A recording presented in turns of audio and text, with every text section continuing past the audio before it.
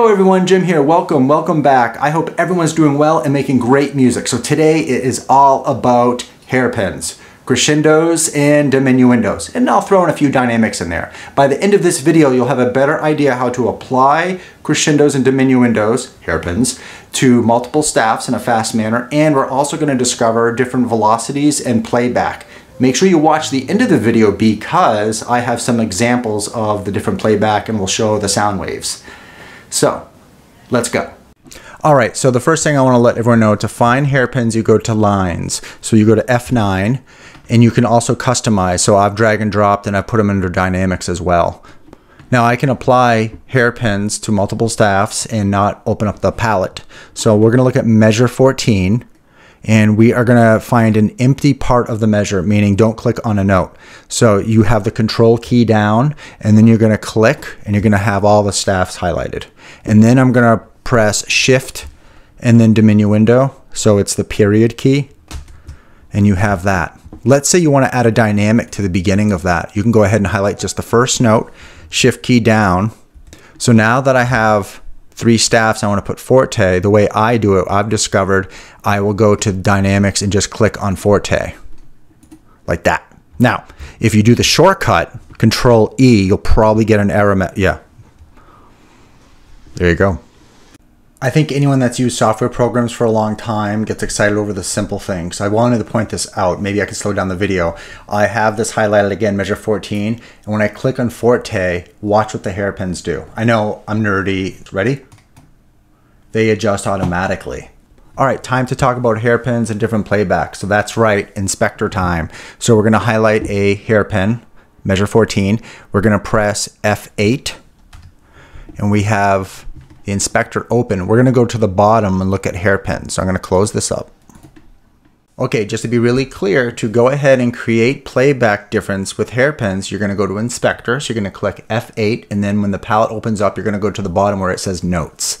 And that's what I'm going to do right now. Okay, now that we highlighted the hairpin in this case, we are going to be focusing on dynamic range, velocity change, then use single note dynamics. Personally, I like the default linear the best, but I also like the ease in, ease out, but we'll get to it.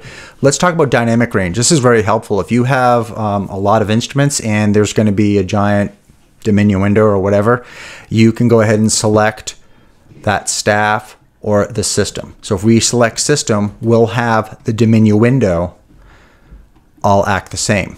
Okay, so now that we've decided to select the dynamic range within the system, all the instruments will have the same behavior as far as diminuendo for this example. So velocity change, I'm not going to get too geeky today with velocity change. In this case, 0 means there's no change. That's right, higher the number, the change is drastic. So 127, the sound would go to niente, it would just disappear. I usually go for 65, but who knows what we're doing right with music. So if we go to velocity change, let's see if we can hear it, 65. I'm going to play it back, start here. I like that. Pretty good. Okay, so to sum it up with velocity change, remember 0 means there's no change. If you go higher, that means the behavior will change drastically. So depending on what you're doing, in this case with the diminuendo, if you go to 127, it will just disappear. So you have to play with it. It's a great feature. I love it.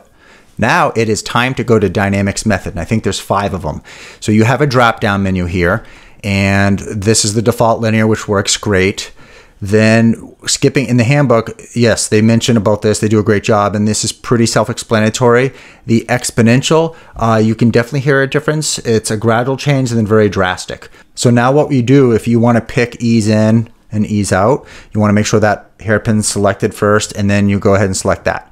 Now what I'm going to do is prepare a quick sound sample of it, and I had to do this before the video so you could get a truer sound.